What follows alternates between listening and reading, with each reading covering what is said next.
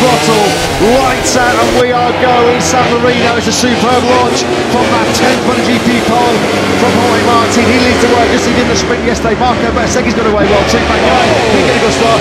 Pedrosa has a moment there on the rear as he squeezed the power on towards turn 2. He was briefly in 3rd place, but Pedrosa back in P4 where he started. Yeah, Pedrosa had a fantastic start. I thought he was going to hindsight there through turn 2, but he is back into 4th place where he finished the sprint yesterday. That looks like Brad Binder siding through from inside of Maverick Vinales. Binder hasn't fallen short where he did yesterday by getting a full start. He's away well this time, straight up into 5th.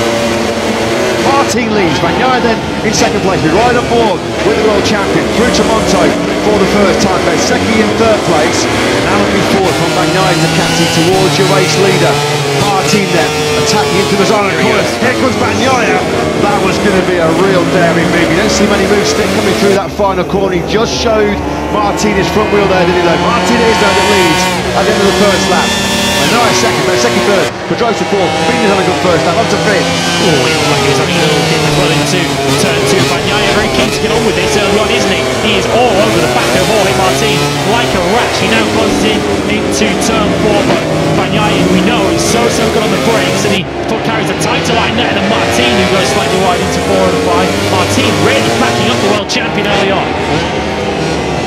Coming from a long way back though is Marco Bezzecchi into Quartararo corner. Bezzecchi goes through. Well, he put that mistake at turn 10 behind on the previous lap very quickly, did Marco Bezzecchi. He then hits 2nd place. Beautiful move that from Bezzecchi. He's going to again for the 2nd lap in a row into Toronto. So all that hard work that he did, he thought was a brilliant move on the brakes into Quartararo. He's now going to make that move all over again. Fastest rider on circuit now is the rider in 4th. Brad Binder sets his personal best of 1:32.050. The battling between Bagnaia and Bezzecchi will also not only play to the hands of Martin, but also cause his hands of Binder, who will just close in on that leading trio. There he is on the 33 now coming through your picture. Fastest rider on circuit, just a 2nd off the lead now. Brad Binder has crashed out of 4th place. Frank Miller's going to track him this morning, so we'll try and find out then what happened to the South African Brad Binder. We just saw him on the previous lap. Martin, Bagnaia and Bezzecchi picked up their speed, going to 1:31. It was just too hot for Binder to handle. Turn 14. There it is, into turn 14. Brad Binder crashing out of the race. So any hopes of a KTM podium now once again rest on the shoulders of Dani Pedrosa, who is matching the race leaders for pace, but he's 2 seconds on the back of the leading trio. Yellow flags. Yeah, KTM is just the worst, man, because it was Jack Miller and Michele Pirro who were plummeting down the order. They were running together in 14th, 15th and 16th, and there you can see both bikes there on the outside of turn 4. That was where Jack Miller crashed out here last year, and he's gone down with Michele Pirro. So both of the factory KTM's down on consecutive laps. Bit of a disastrous day for KTM to say the least. Not holding there on now is the wild card. The old warhorse himself, Dani Pedrosa, 4th place. He was always a genius, wasn't he, at rear time management, helped by his lightweight, his silky smooth riding style, not overstretching the tyre. Again, Pedrosa keeps himself in those 1:31s. The gap between Pedrosa and Bezzecchi down to 1.3 seconds. This guy is pure class. We're talking about Dani Pedrosa, a rider who's had over 150 Grand Prix podiums. You want to know about his stature in this sport.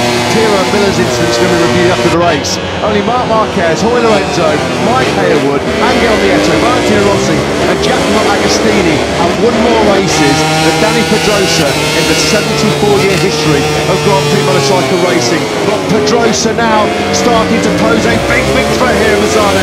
There he is back in the picture in 4th place. Pedrosa is closing at a vast rate of knots. He's had 6 MotoGP podiums here in Misano. He was the race winner in 2010, the race winner in 2016. He was our 8th different winner in 8 successive races in 2016. That incredible run 7 years ago. But Dani Pedrosa, talk about old but gold, rolling back the years, blast from the past. Pedrosa again, it's another personal best lap from number 26 on 1:31.876. He's just 6/10 now behind Marco Bezzecchi, striking distance to the front of this Grand Prix, 1.1 seconds behind Jorge Martin. This is astonishing. The fairy tale is on. Let's take a look at the final ranking of the MotoGP race before the traditional podium ceremony.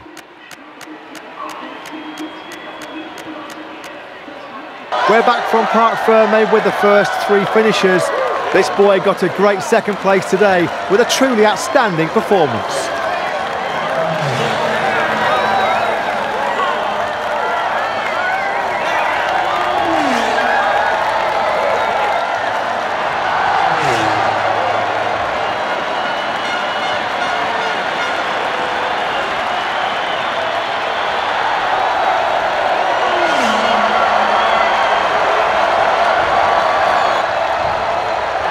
We're live for the podium ceremony where there's an Italian flag flying on the top step.